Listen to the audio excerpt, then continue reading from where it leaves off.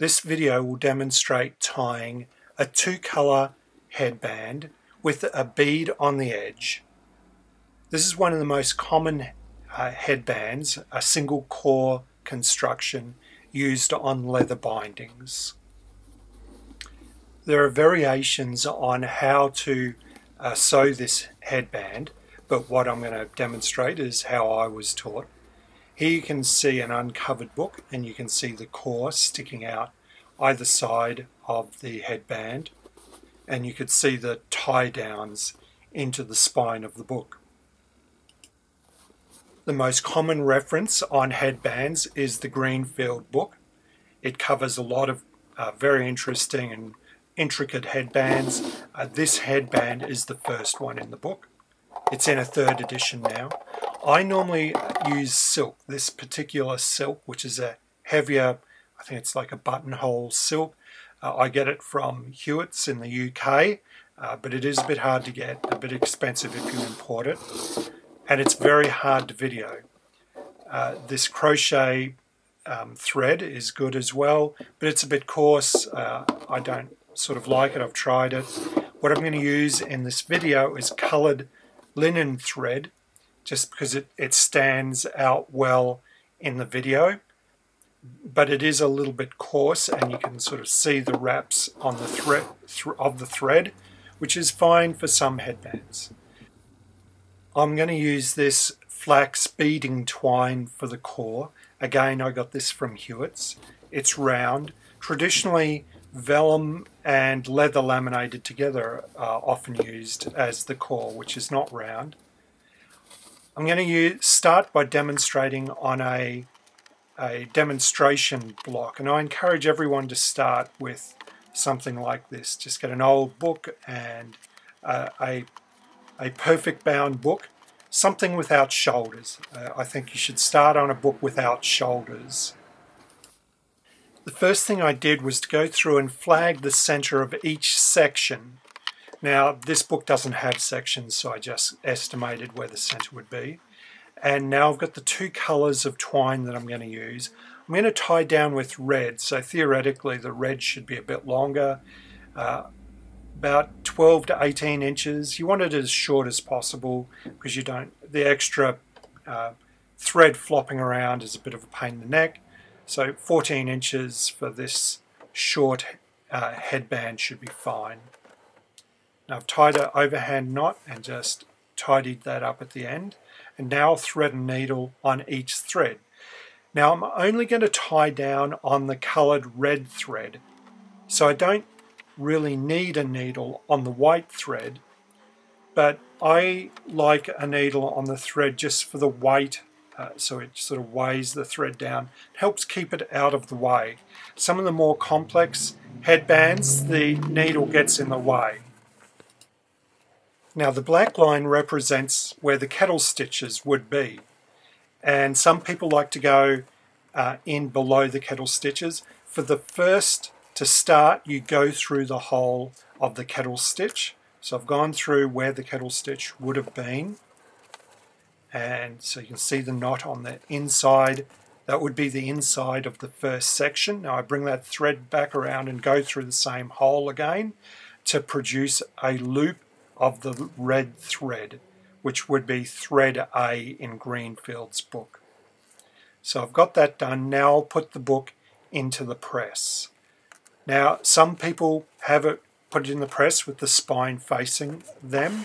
I think most people do it with the spine facing away. I do it with the spine facing away. Now I'll cut my piece of core and put it inside that loop of red thread. I'm going to put it on the top edge of the book. So I'll just have it extending maybe a little bit less than an inch either side of the edge of the book. So I'm going to put that through that loop and put it up on the top of the spine, sitting on the top of the text block. I'm going to pull that loop tight, and then I'm going to wrap the white thread around to lock it in place. So here we go with the white thread. We'll wrap it around once so it's back to the front, and that locks it in place. In this first demonstration, I'm going to alternate 2 wraps of each colour around the core. So I've got 1 wrap of red around it so far. So now I put a second wrap of red around. So you can see there's 2 loops of red around the core. And so that's the first colour done. Now we want to change the white and the red. And we want a white bead in front of the red. So we swap them around. Now the white goes over the red, and this is one of the tricks, is keeping the tension even. So normally I'd be looking at the other side and I'd be able to see the bead in front, and I would make sure that it was well tensioned. Now we'll do 2 wraps of the white. Now we'll swap around to the front so you can see the white bead in front of the red, and now we'll swap again. So now the red will go over the white. So I'll swap them around, red over white, and I'll adjust the tension so they're nice and even. I'll push the 2 whites together, and I'll adjust the tension so there's a nice bead now in front of the white. Now I didn't realize it till I started, but the white's actually thicker than the red, so that affects how even it looks. Now I'll do 2 wraps with the red, and then swap again. Getting started is the hardest part, because initially there's only 1 attachment point, but we'll soon do a second tie down, and then everything will become more solid. So now we're doing a swap again. I think it was the white over the red, so we've got a white bead in front of the 2 red wraps. Now we'll wrap the white again, and then we'll go back to the red, and next time we go back to the red we'll do a tie down. And you can see how I push those threads over to keep them together. You don't want them to go over each other. Now because we're only doing 2 wraps, when you do a tie down you have to do it on the first wrap. So now we're going to bring the red over and we're going to put it down between the sections. So we're going to use the flags to find the closest section that has a center to where we're up to. So that's fairly well lined up. And then we'll push the needle down through the spine. Now some people like to go below the kettle stitch to get the extra strength, and some people go above the kettle stitch. Some people will try and go right through the kettle stitch. I try to avoid going through the kettle stitch, and in this case I'm trying to go just below, so it'll get the extra strength that it wouldn't be able to pull up through the kettle stitch. But in a real binding we would have lined the spine with some light cloth, so it probably wouldn't pull up if you went above the kettle stitch as well. Okay, so now we're just going to repeat this pattern. So we'll every second set of red wraps will tie down. In this video I'll demonstrate tying this headband 3 times. So the first time's this time on the dummy book, which is the best case scenario with no shoulders on the book. Then I'll demonstrate it on a book with shoulders to show the complication of dealing with having the tie downs, having to follow the kink in the sections towards the spine, because you don't want to push the needle through the paper away from the spine.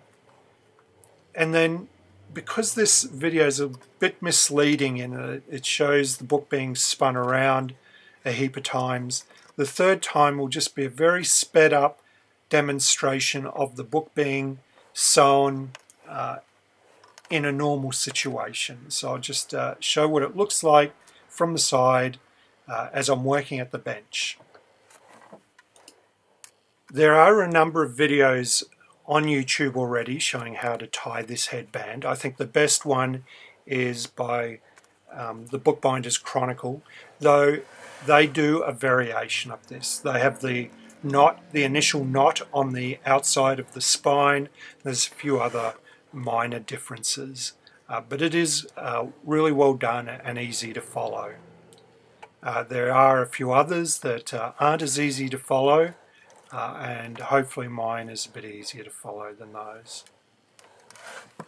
I'm not an expert on headbands, mainly because I don't do the bindings where the more complex ones, such as Islamic bindings or Coptic bindings or medieval bindings, where they have a primary headband and then a secondary headband sewn over the primary headband.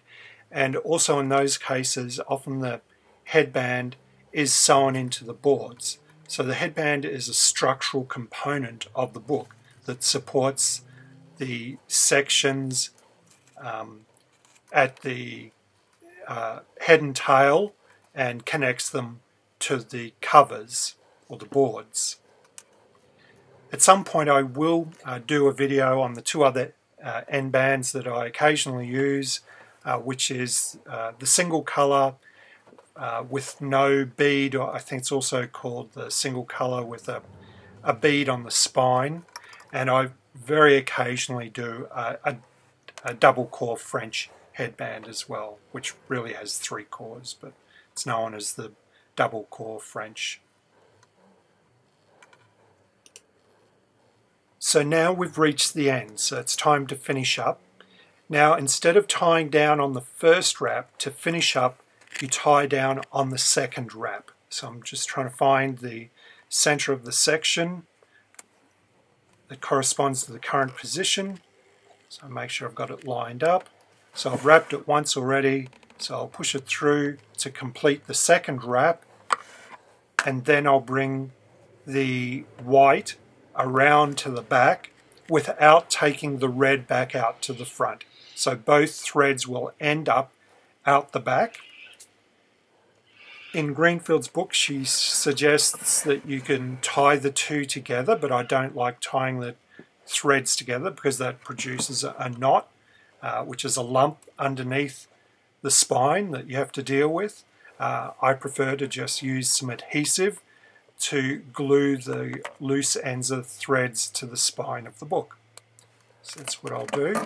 And while I'm at it, I'll put a little bit of adhesive over the tie downs and a little bit at the junction between the top of the text block and the headband, just to consolidate it.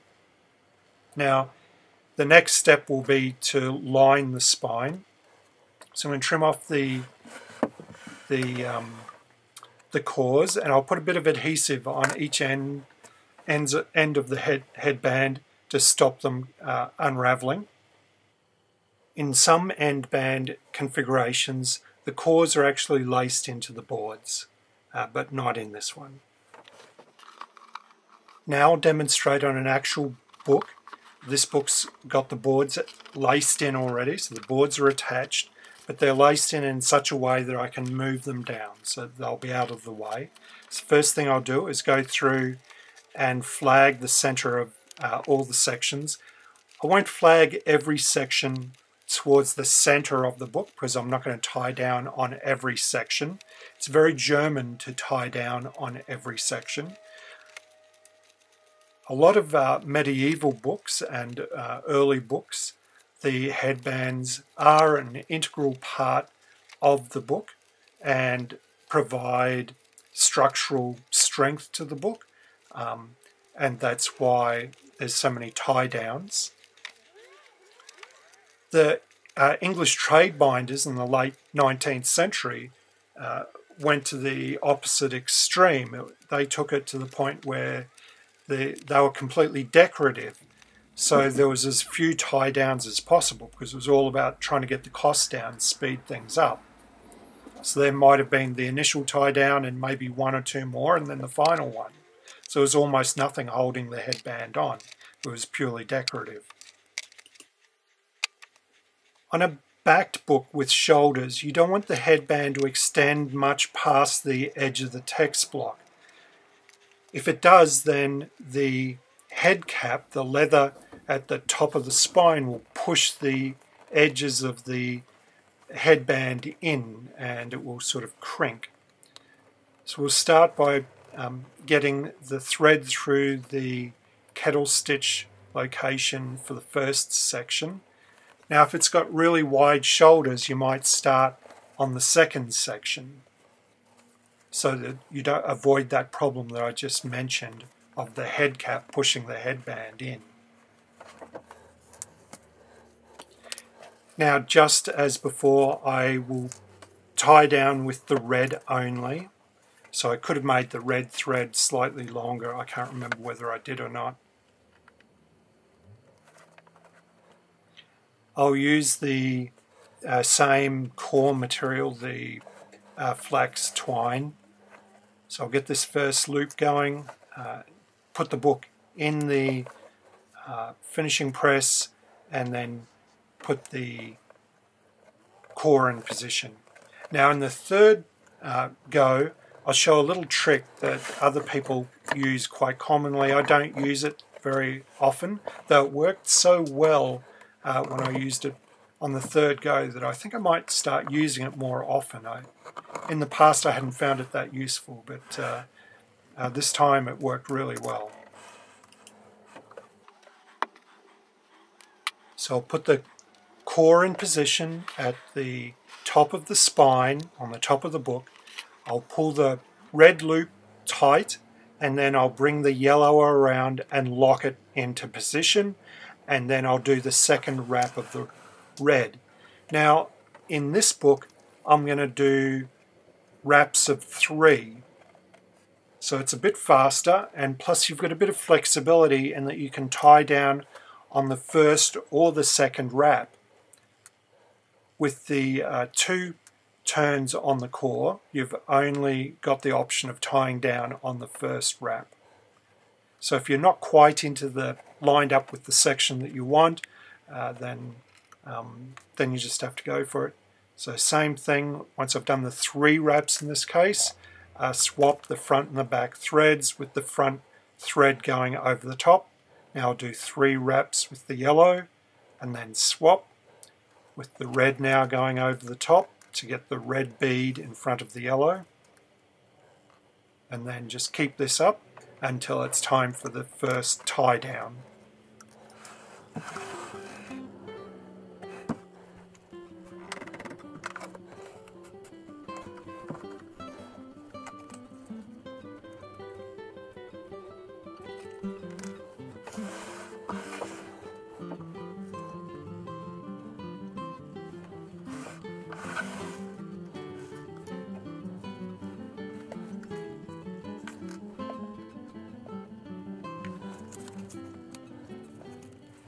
As I bring the needle up after I've found the center of the section, I'm going to keep the needle fairly vertical until the tip of the needle is in the crease at the spine. If I just push the needle through at a low angle, there's a good chance I would go through the page rather than at the crease of the spine. I hope that makes sense. Hopefully by now you've realized that there's really not much to this headband. It's fairly simple, and really the trick is to practice, to get some books, get some paperback books maybe, and just practice. The thing is, when you bring I'll swap the threads from front to back, you want to get the tension just right so that you get that bead sitting nicely at the front. And if it's not, then you can adjust it. You can pull them back and forth until it's sitting nicely. But there's nothing particularly complex about this one, unlike the double French, which I have to look up every single time I go to do it, because I always forget how to do it.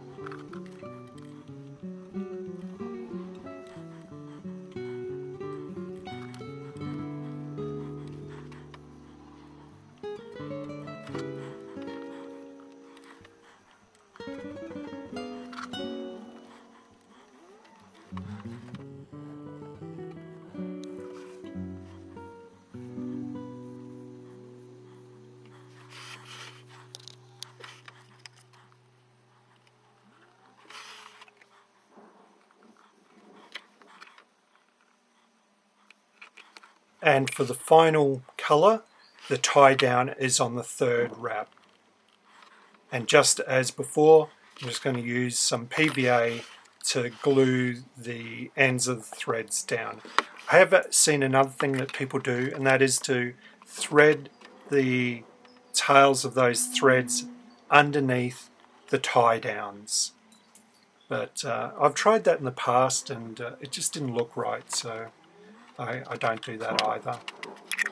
Plus, where it goes underneath the tie downs is, again, it produces a little bit of a bump, and you want the spine to be as smooth as possible.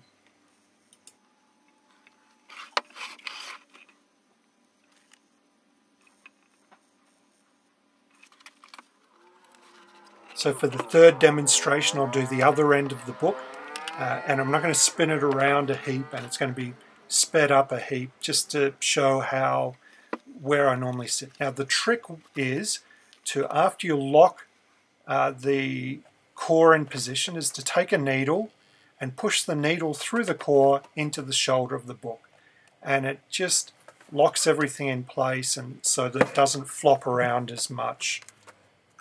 Normally I haven't found it help that much in the past when I've tried this, but it works so well that I'm going to use this trick more in the future.